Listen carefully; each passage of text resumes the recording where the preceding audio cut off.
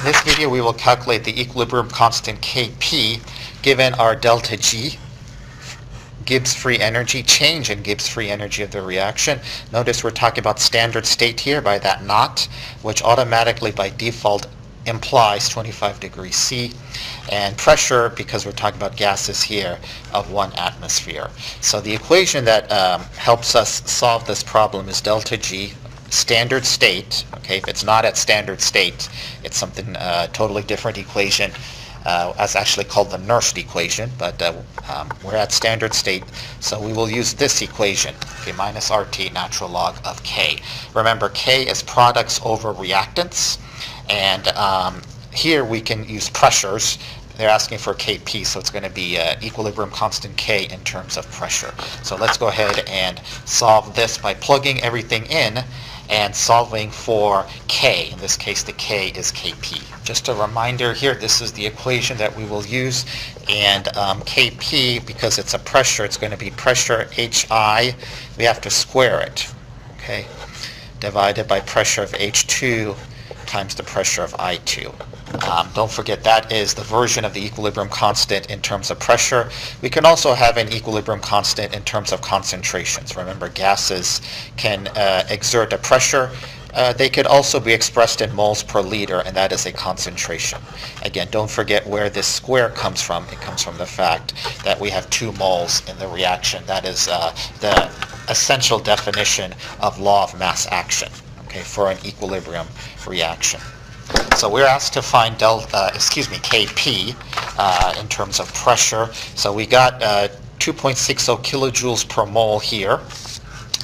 R is 8.314 joules per mole Kelvin. So that's a constant.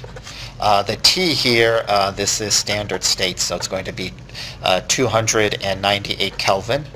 25 degrees C is 298 Kelvin, and they give us this delta G here in the problem as 2.60 kilojoules per mole. Let's go ahead and convert that to joules per mole, because our R is in joules per mole, and that just means multiplying it by 1,000. So multiplying this by 1,000, we get 2,600 joules per mole. All right, so now all we got to do is isolate K and get it out of the natural log by taking the inverse natural log, which is E. So let's go ahead and do that here. So we got 2,600 joules per mole. Delta G equals minus RT, so minus 8.314 joules over mole Kelvin, minus R times T, which is 298 Kelvin, times natural log of Kp. Kp is what we're trying to solve for.